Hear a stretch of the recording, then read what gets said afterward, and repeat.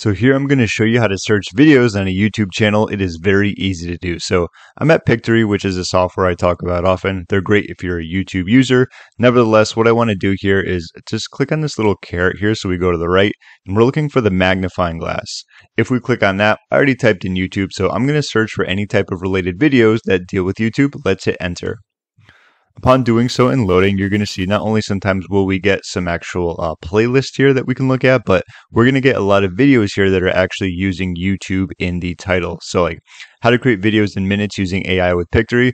That's actually a really good keyword or a phrase that I'd probably want to create a video of. And that's probably a good reason why you'd want to do that. If you're looking for video ideas, obviously people have already created videos where you can do your own based upon specific keywords. How to create a YouTube video strategy. That could be another good one, right? How to set up and optimize my YouTube channel. Another strategy, how to go viral. And sometimes I've noticed there will be some videos that don't use this specific keyword. My guess is that they could be related, or maybe they're using it somewhere in the description.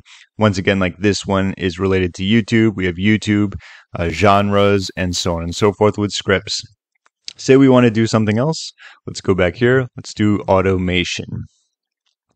So automation tools that you need to know about, ChatGPT and Pictory. So we have news and blogs, how to go viral, uncovering the secret. So this is a good example where maybe they don't have too many videos about automation, but they will give you some related ones in case you wanted to do that. So the best AI combination for your content creation, you'll notice that this is Pictory and ChatGPT, but that's a good way of automating it, I guess. Like those are pieces of the puzzle, so to speak.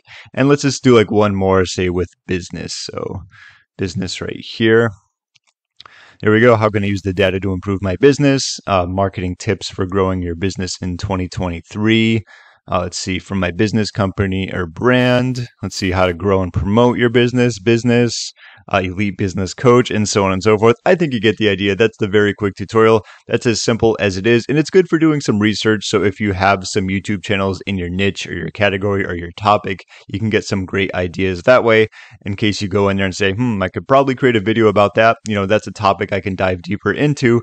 And of course, it kind of just spider webs from there. So if you see something about improving my business, you type in business there. Now you're getting even more strategies for, say, growing your business or your YouTube business, whatever it's going to be. But if you have any questions, feel free to leave a comment down below. My name is James. Thank you so much for watching, and I'll see you in my next video.